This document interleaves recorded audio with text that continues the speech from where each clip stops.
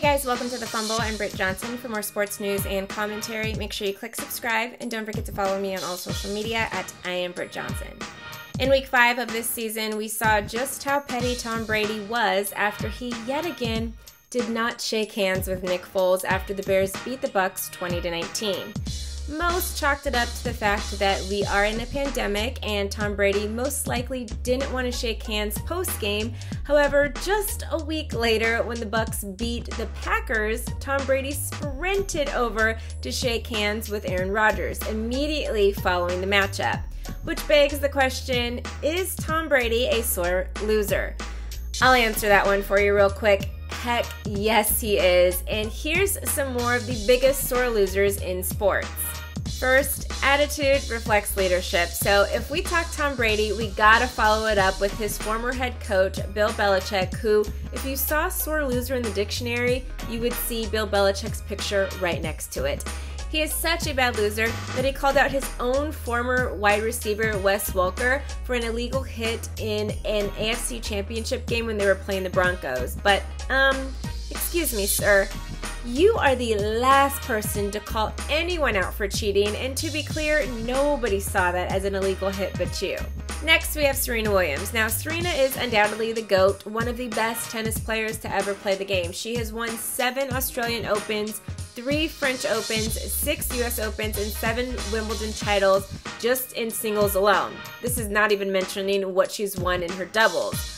Plus, she has also won 4 gold medals, and I am not even scratching the surface for her awards. But when Serena loses, it's pretty bad, as she literally has called out officials, she has cussed people out, and honestly, most of it has been within good reason.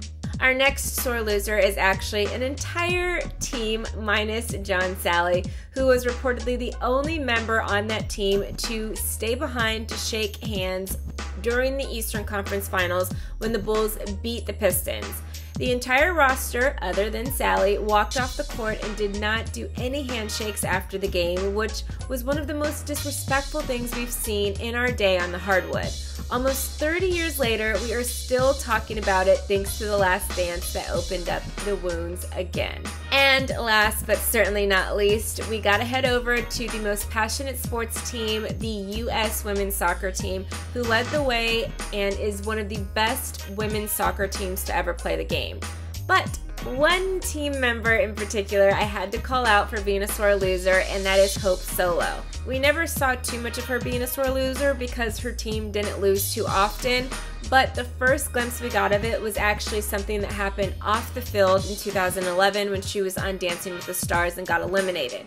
Woo! When this girl got eliminated, was she furious. She was visibly upset about it, and it was not cool to watch. She looked like she was about to cuss everybody out. And then just 8 months later, we saw her become a sore loser when it came to soccer. So her former teammate Brandy was actually doing the broadcasting for a game that was Hope Solo and her teammates were playing in the Olympics. And she said something negative about the team, and Hope Solo called her out on Twitter and said that she was uneducated and all of that kind of stuff, and it was kind of crazy to watch. And I realized in that moment I definitely did not want to be on her bad side. So, what other athletes do you guys think are big sore losers? Let me know in the comments below. Don't forget to like this video, click subscribe, and shop The Fumble store for the latest game day gear. I'm your host, Britt Johnson for The Fumble, and I'll see you guys soon.